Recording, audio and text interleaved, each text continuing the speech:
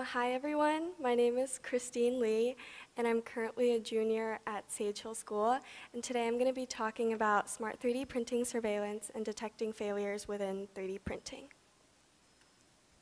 Oh.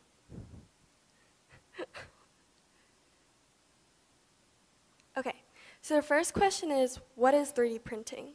So 3D printing is basically using a model and constructing something like real life through that, and it's a type of additive manufacturing, which means that using filament or other type of substances, you can create something out of it.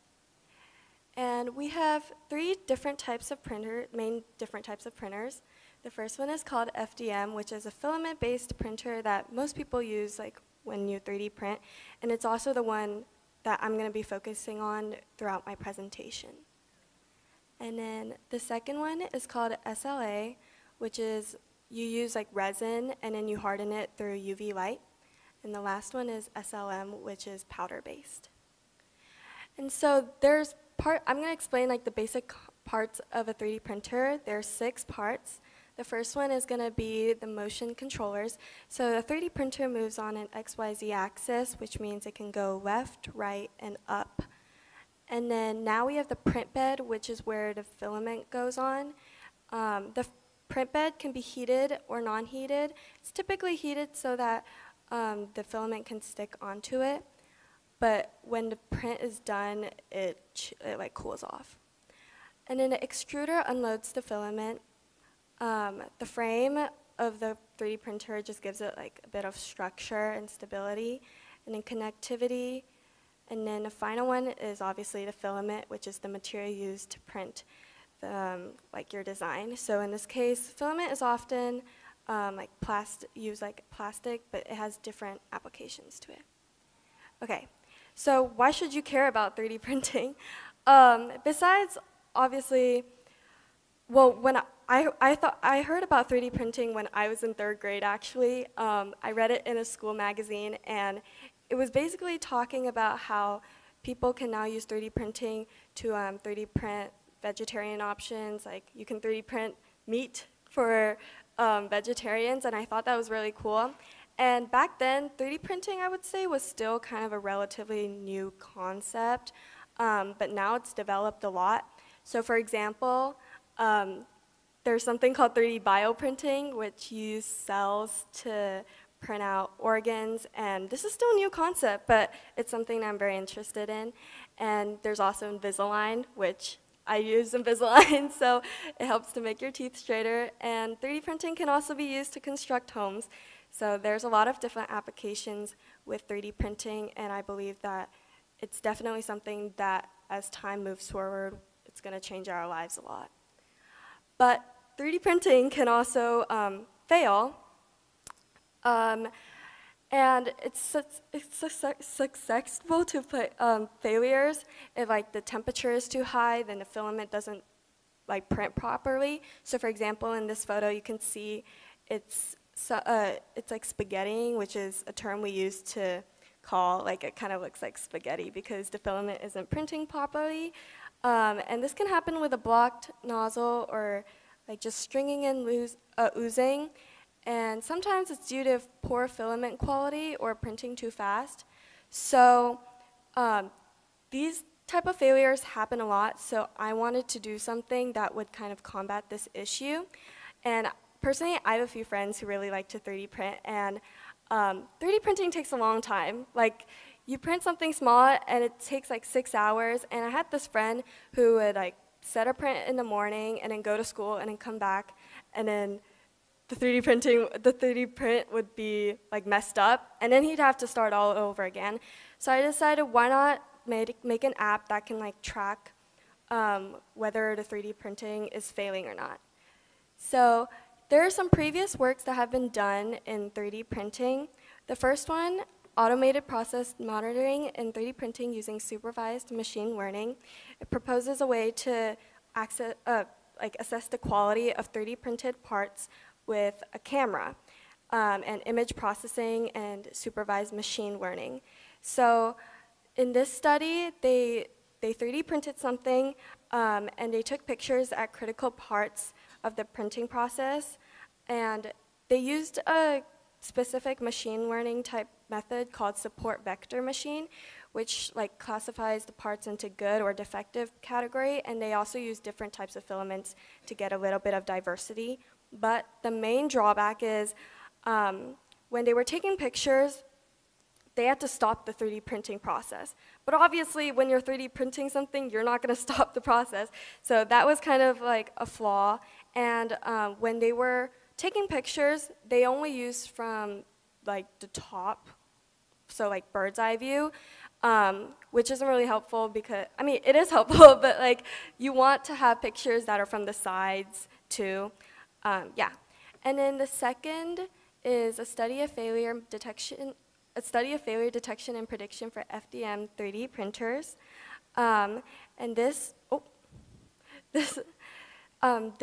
article is also like detecting 3D printers, and it uses real-time monitoring of the 3D printing process. It also uses like machine learning, but the algorithm doesn't have limitations, so it doesn't detect certain types of failures. For example, warping is one of them, which is when the 3D printer, when the filament goes on the print bed and it shrinks and it warps the 3D printer. Okay, or the 3D print.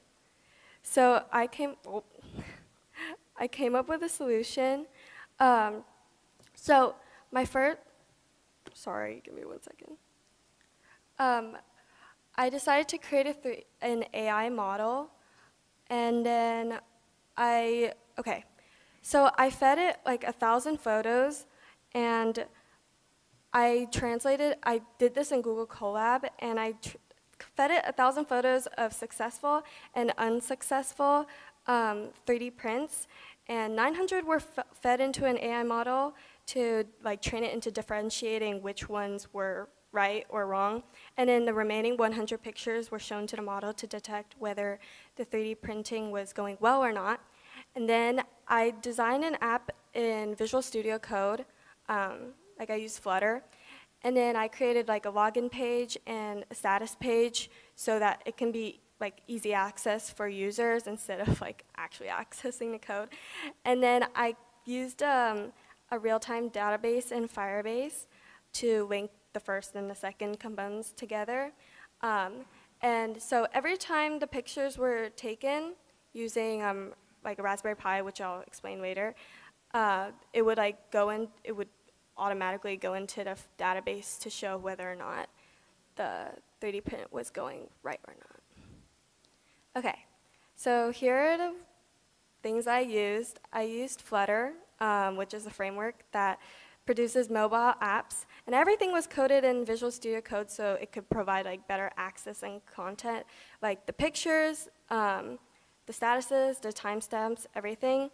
And so instead of loading everything up on a database with a lot of data, you can just go into the app with a few taps, and the app is basically just a way for users to see what is going on with the printer at the moment, and then the real-time database just stores all the data. So I have a little diagram for you to see. I used the AI model, and then it was transferred onto a Raspberry Pi, which was connected to an Arduino camera, so that I could test it in real life, because you want real life results. So I ran the Raspberry Pi and the model, and then I 3D printed something random and purposely tried to make it fail or tried to have it successful, and I basically just took pictures. And every time it takes a picture, to the database, it sends the photo, the status it thinks it is, and also the timestamp. So for users, if they want to use the app, then they know when exactly the failure might have went wrong. And then everything else, so the database is then transferred onto the app. Okay, so here are my results. As you can see, for 3D prints that I purposely tried to make successful, I had 78 data samples, and 78 predicted correct 3D printing. So it predicted that it was 3D printing, and it was 3D printing successfully.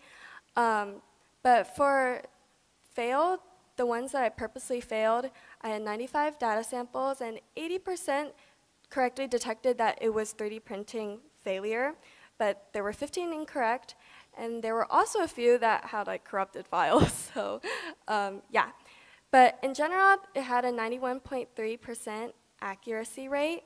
So here are the numbers again. So for 3D printing, it was 78 to 0. And then for failure, it was 80 to 15 incorrect, and then 18 corrupted files. And then also on the top, you can kind of see my process. This was like the actual photos that we used.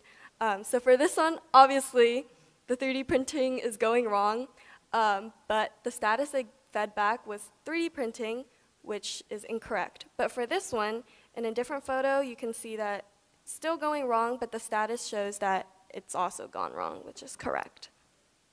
Okay, so I'll talk a little bit about challenges. Training the model was kind of a challenge. There's something called epochs, which are like data sets, and it's imperative like the epochs are not too big or too small. Like the big epochs are able to update neural networks better, but they're overfitting and they require more time to train. But on the other hand, small epochs spend less time and they underfit. So you have to find it. It's important to find like the proper amount so that the model can train like a moderate amount of time and accuracy and get the results that you wanted. And another challenge was to, okay, this is kind of small, but to focus the camera, the accuracy of the program heavily relies on whether the camera is actually like looking at it and how well it can like view the printer and give correct feedback. So a challenge I faced was it originally was not focusing, which kind of interfered with my data, but I eventually found like autofocus features to help it like look at the printer. Okay, and then obviously there's my study is, that's not the end of it. There's a lot that can be done. For example, so it can be used in cybersecurity, and there are also, I found there are online crane games, which a lot of people played during COVID-19, and it's basically kind of like, you know those like in-person like crane games where you move around the claw machine and then they get a toy? They have like online versions of those as well. So that similarly moves on an XYZ axis, which I think could be applied to like games, arcade games. And obviously, there's a lot more experiments that needed to be done. I used only one type of printer and one type of filament and one type of wall, but there has to be, well, not only just more pictures, but running it with different types of backgrounds and filaments. So for example, if you have black filament against a black background, how well is it going to work? Because everything is going to blend together. So it's important, like, the camera knows how to differentiate between the print and the wall. And then another thing could also just be like types of failures. So for example, originally I mentioned warping. There's also like power outage. Like if like it just stops immediately, then it needs to know that the print has not been printing. And obviously like the aesthetic of the app is something else that needs to be improved on. Okay, that's all. Thank you.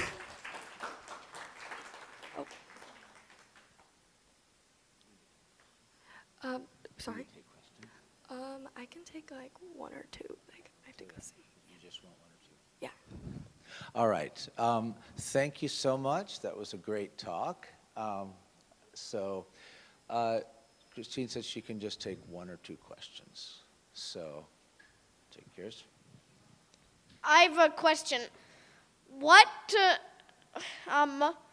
What coding language is the app, the AI, and the database written in? The database might use SQL. Does the database use SQL? And what language is the app and the AI written in? So I trained the AI model with Python. Yeah, it's a pretty like well-known like language. You use it? Are you learning how to code right now? Yes, I also use HTML. Oh wow. I have kind of two related questions. looked in your slides like the training data you're using was black and white. Is that correct? Yes. And all right. And then when you said you created the model and then transferred it onto the Pi, did you train it on the Pi or train it on a bigger machine and then transfer the model onto it? I trained it on the Pi. Oh, you did? Yeah. Okay. Yeah. And then what about the black and white imagery? Oh, sorry. What about the black and white imagery? What's the... So are you talking about this? Yeah, why are they not in color? Oh, why are they not in color? Oh, this is in color. The printer is black, and then the filament is white. Yeah, yeah, yeah. Okay. So you, I think that's our. that's it? Okay, I just have a comment. That was Yeah. a great project, and that was a really good presentation. You speak well.